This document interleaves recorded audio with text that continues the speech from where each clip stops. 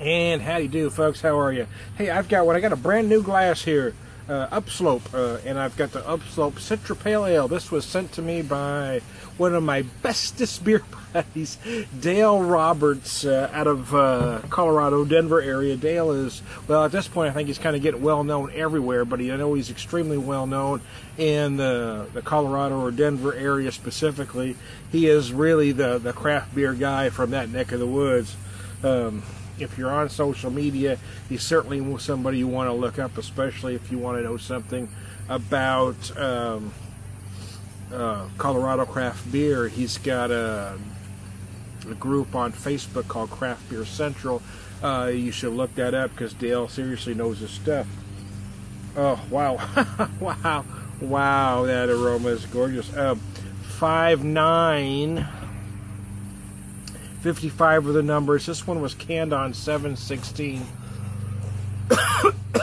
Let me show you that there, if you can see that there. So it's just shy of 2 months old. I think we're still okay though. Ingredients: snow melt, malt, citra, hops, and yeast. Very simple. Specs: handcrafted aluminum can, portable. Okay, that's just the can. Okay, anyway, juicy, distinctive, lively is what they say about it. So anyways, let me put that back there, strategically placed. I love this glass. When I first opened it up, I thought it was just a standard pint or a shaker pint, but it's not. It's got a little kind of a funky, kind of a shape there at the bottom there. So it's deceptive, man. And I love glassware. Dale knows I'm a glassware junkie. So the aroma's gorgeous. See if I can describe some of those aromas. I'm having serious problems because ragweed is wicked right now, and I've just been sneezing like nobody's business. My nose is running. If my nose runs and my feet smell, I'm built upside down. Anyways, sorry guys, I'm losing my marbles. A lot of citrus up top. I'm also getting some spicy notes in there as well. Getting a lot of tropical fruit citrus, as you expect from a citra hop. I'm going to take a drink and I'll keep talking.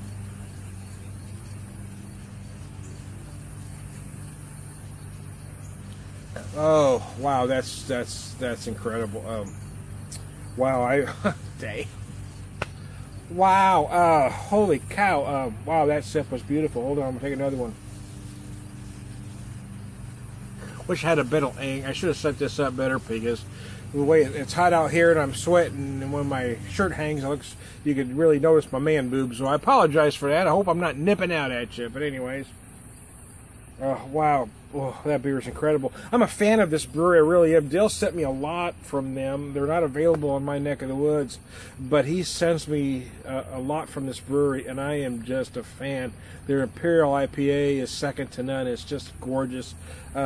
Several others have been. Their Thai White IPA was really interesting because, I mean, I've said that I'm not a fan of a white IPA, but that Thai was just, ooh, I mean, had notes of lemongrass. I mean, it was just gorgeous. It was just unexpected. I was expecting to go, but it really was beautiful. And what I've tried to do as a beer guy, I'm not a beer reviewer. I don't consider myself a beer reviewer because I don't give grades, but what I try to do is, even if it's a beer or a beer style that's not necessarily in my wheelhouse, I try to look at it, is it put together right? Even if it doesn't work for my particular palate, does it hit at the, fucking flies are pissing me off, does it hit in the right places, because a beer should come at you in the right spots. Do the flavors, do the malts and hops work together? Does it come together cohesively? And even if it's a style that doesn't quite work for me, I try to look at a beer that way. This one works for me on every level, I gotta say.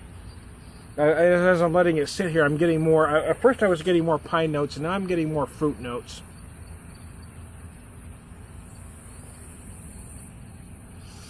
I get a mix of tropical fruit and stone fruit in the middle there, typically where your malt would hit you on the palate. Again, a nice combination of, say, apricot and pineapple, something along those lines.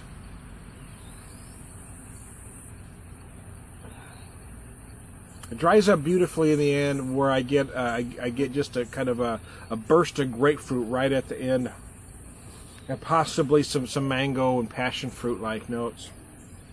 It's gorgeous. I mean, it's absolutely gorgeous. 5.955. I mean, statistically, those are large stats for an APA. I mean, it would even be normal stats for an IPA. Of course, American craft IPAs have now gone crazy, but traditionally those would certainly be in line. But they call it a pale ale, so I'm going to refer to it as an APA. It is a perfect summer APA. I'm not going to call it a session beer at 5.9, but it is one that you really want on a day like this because it is bright. I mean, it's a beautiful golden. It's just inviting from the color to the aroma to the flavor. Everything I mean, again, it's just very inviting. It's perfect for the summer because even though it is 5.9, which isn't small, it does feel light on your palate. Not that there isn't flavors, there's a lot of flavor, but it doesn't feel heavy on you. It just feels like it's got all the summer flavors you want. You know, that big citrus, those tropical citrus. It just feels like summer. It's a beautiful beer. Upslope really knocks another one out of the park for me. And hold on. Excuse me. So I want to say thanks again to Dale for the glass and a whole bunch of great beer. He sent me a bunch. This is the first one I'm doing. He sent me a couple hoppy ones and a couple not so hoppy, and there's some other stuff. So I want to do this was the oldest, so I want to do this pale ale first. So this time the Beer Whisperer. Thank you, Dale. I love you, man. Bye. Quick addendum: as I just turned that camera off and I took a big old drink, I noticed another flavor. I said at the end I got this big burst of grapefruit, and now that I've let it's warmed a little on me. You do get that big burst of grapefruit right at the end, but I'm also getting a big burst of pine and some peppery-like flavors right at the end, just a little bit of spice that just finishes off beautifully. So anyways, now I'm done. I'm Tom the Beer Whisperer. Thanks again, Dale. I love you, man, and not in a creepy way. We'll talk to you later.